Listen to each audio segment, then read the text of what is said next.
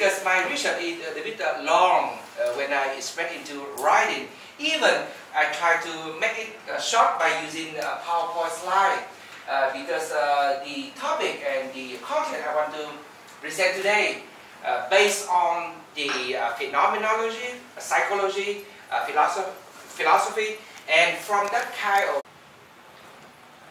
So this is not the first.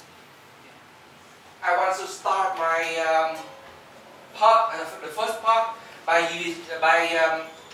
talking about the short introduction. The self is self-thinking. This is the way Roti want to deny, disagree.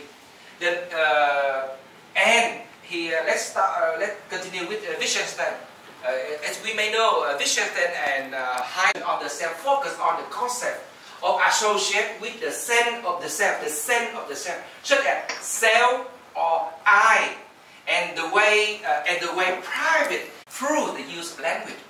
Or Gallen mentioned that the self exists as a pawn in a string of pawns associated with certain so-called condition and mechanism of biological function.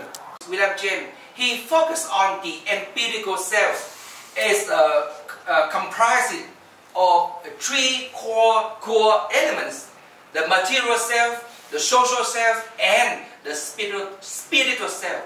He explained that the underlying problem of the awareness perspective, point of view, direct attention and interpretation to the particular experiences of each individual rather than explaining it